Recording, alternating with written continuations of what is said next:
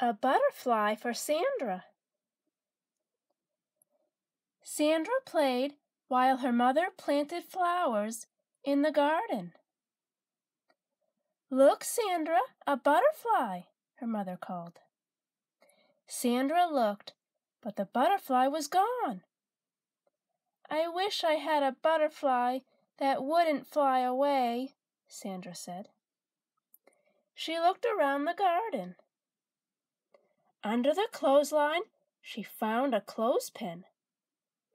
In the grass, she found a piece of paper.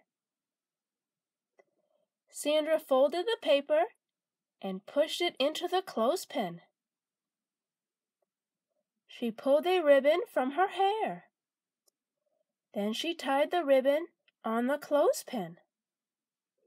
She clipped the clothespin to a flower in the garden.